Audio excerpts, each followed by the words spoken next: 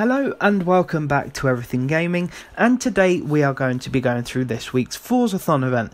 Now this week's Forzathon wants you to use a 2011 BMW 1 Series M Coupe, also known as the 1M, not to be confused with the old school M1, because you will not complete this week's challenges in that, unfortunately. Now the 1 Series M Coupe can be picked up in the auto show for 55,000 credits, or you can probably pick it up cheaper in the auction house if you so please. Now I have created a tune for it as well. Now you don't necessarily need a tune for this week's challenges, but it's always good to get it done quicker. Now it's nothing too excessive either. Same engine, same drivetrain, almost 600 brake, nice and easy there. Now the first challenge just wants you to win 2 road sprint events. Now make sure you take note that it is sprint events, so you can either go off and do your own one, or I have created one for you guys to use. So if you head over to the Lakehurst Forest Sprint, you will see that I've created a race for you to use. I'll show you the share code in a second, but make sure you do not do a circuit event, otherwise you will not complete the challenges. Now if you go over to the blueprints or custom events, you can type in share codes. So the one for this race is 208672282. Can be found under my blueprints as well. I've used it before many a time in my videos, and it's a nice and easy one where obviously I send the AI off on their own, and you can just breeze past them. So it really doesn't matter what difficulty you do these races on, because it's a Forzathon event, so you can do it on easy or hard. It's down to you. It's not a festival playlist, so it does not matter what difficulty you do it on.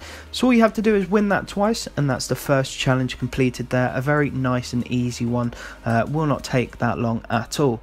Now the next challenge wants you to earn a total of 500,000 skill score in your BMW 1M. Now what I'd recommend doing is buying out the car mastery perks. Now not all of them are too useful, but some of them will help you. I think you get like 30% extra on drift skills, side swipe skills, etc. So they will aid you a bit, but then I recommend going to the Greendale airstrip. Now as per usual, I always recommend going here for skill score challenges, because there's a ton of stuff to smash into. You can obviously get your drift skills, your side swipe, wreckage, road closed. All sorts of skills can be got at the airstrip, you know, even air skills and speed skills. So it's a nice and easy one, and obviously you can do this challenge in one hit.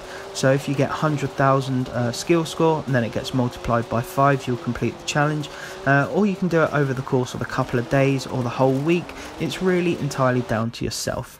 Now the final challenge here really isn't actually a challenge, it's just more of a task, and it just wants you to drive 15 miles in your 1M. Now I don't know why it says M1 there, because technically I suppose it's not, but anywho, so 15 miles, all you have to do, nice and easy. So as per usual for these challenges, I definitely recommend just going to the motorway and you do a couple of laps of that, and you'll complete this challenge in no time. Now it'll take about 5 to 10 minutes.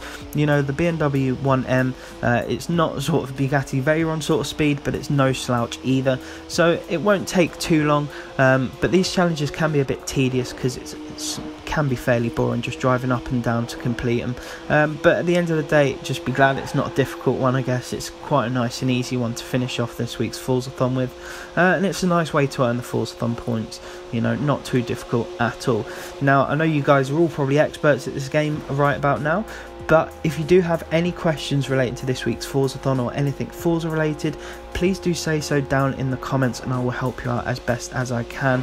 I'd rather you say and I can help you out, rather than you guys sort of not say anything, because otherwise you might be having a difficult time, and I like to try my best to help you guys out as much as I can.